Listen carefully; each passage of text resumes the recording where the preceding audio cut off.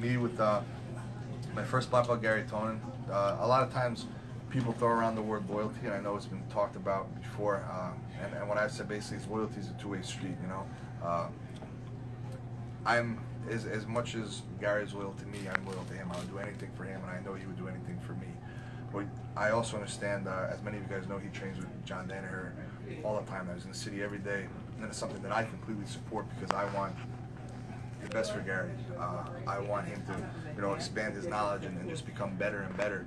And even though he's still, you know, he's in the city all the time, every day. I talk to this guy every day. We train all the time.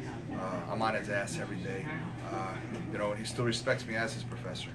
And I think nowadays we see a lot of people expect loyalty, but they're not giving their loyalty back. Your thoughts on it?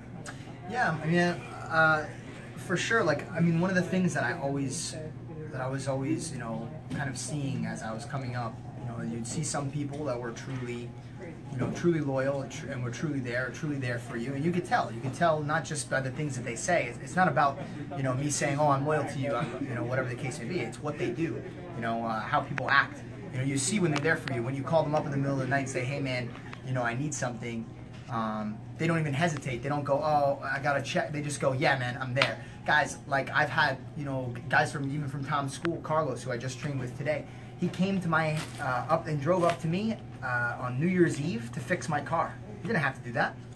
In the middle of the night, New Year's Eve, drove up to fix my car.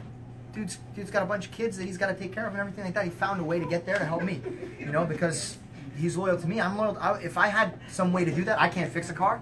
I don't know what I could do for Carlos, but whatever it is, I would gladly do it. I'd lay my life down for the guy because I know he's loyal and he's shown me that. You know, the same way that I am for Tom and, you know, the people around me that show me their loyalty for me. That's what it is, guys. If you expect some kind of respect and loyalty, you got to give that respect and loyalty. You can't just expect it and not give it. You know, I've been a loyal dog to my teacher since I've been with him in the beginning, and unless he told me not to be, right, I will be till the day I die. You know, so guys, I hope you get something from this. Good luck, Garry. When he competes in 2 weeks, and have a good night, Thanks for training today, guys.